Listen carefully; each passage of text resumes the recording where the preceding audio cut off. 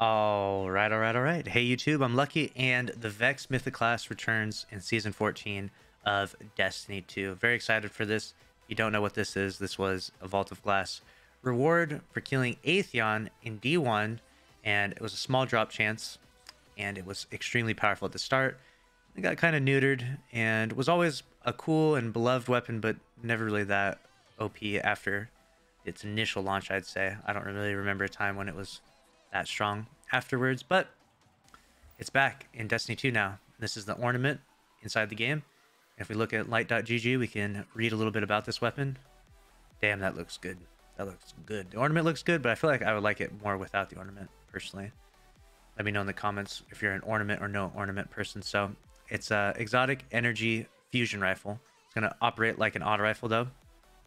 Its perk, Timeless Mythoclast weapon fires a single bolt with each trigger pull. Temporal Unlimiter, defeating targets, build stacks of overcharge. So you can read the best about it with this perk right here. Temporal Unlimiter. Defeating targets, build stacks of overcharge. So you're going to be using this weapon. You're going to clear a pile of ads, whatever it may be. I don't know how many stacks of overcharge you're going to get, but once you get enough stacks, you get fully overcharged. Okay, so you can swap firing modes when fully overcharged. When you get all those stacks put up. And then you have an alternate firing mode where you can hold the trigger to charge up and fire more powerful linear fusion shots, which is really crazy. That was definitely not the way it was in D1. So interesting to see Bungie's new approach to bringing this stuff back. We've seen this with reprised exotics and weapons from D1 to D2. They want to, have a D2 flavor to them and not just be a copy and paste. And so far, so good. They've done a really good job, I think, with bringing over the exotics. Like, for example, the Thorn got really neutered hard in D1, and I was kind of sad about it, but the D2 Thorn is actually quite powerful and cool. So I'm excited to see how powerful the Vex Mythoclast is, and we'll see who has the good RNG and actually gets this on their first completion.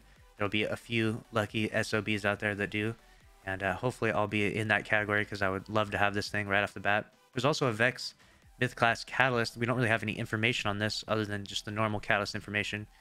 Generate orbs after rapidly defeating targets and gain a tracker that displays the number of targets defeated with it. It also will receive additional capabilities.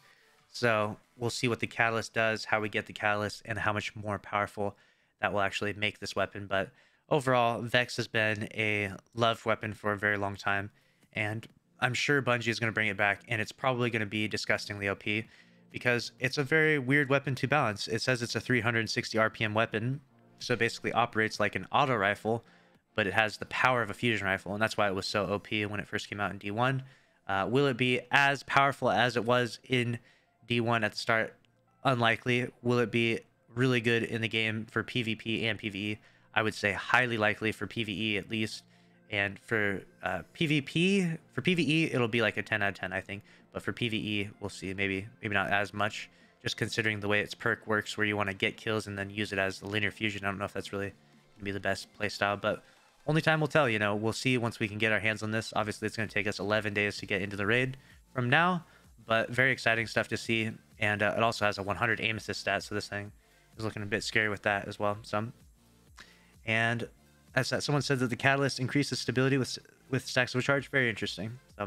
I couldn't find any information on that in light.gg, but if that's what it does, that's really cool. That's going to be a wrap for this video, though.